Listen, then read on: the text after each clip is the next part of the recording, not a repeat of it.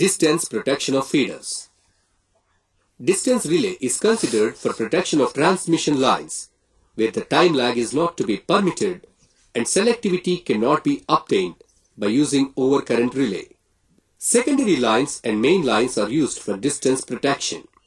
The ratio V by I at relay location gives the measure of distance between the relay and fault location.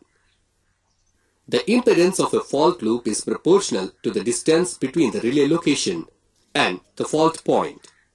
For a given setting, when impedance measured by it is less than the set value by distance relay. Hence, it protects a certain length of transmission line and is called a distance relay. Plane impedance protection. The fault has occurred when the direction does not recognize plane impedance relay. Relay is non-directional.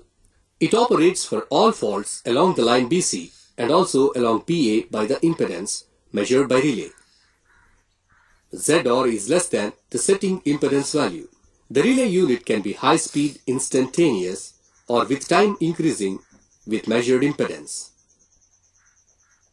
For faults on section BC, section AB and bus bar are in station B. Therefore, plane impedance protection is required for discrimination faults existing between neighboring sections. For faults near C in the line BC, the relay at B cannot discriminate accurately between fault in CD and fault in BC as shown in line diagram.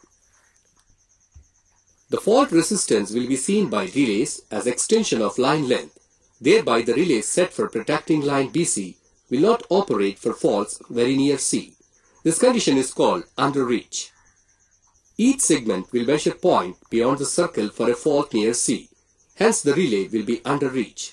It is a standard practice to set the reach of the first zone of distance relay to cover only about 85% of protected line impedance. Plane impedance relay has three major limitations.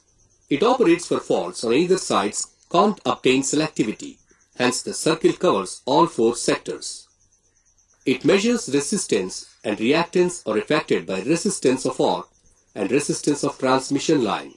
It is affected by power swings as the circular characteristic covers a large area on every side of center wind point comes within circle.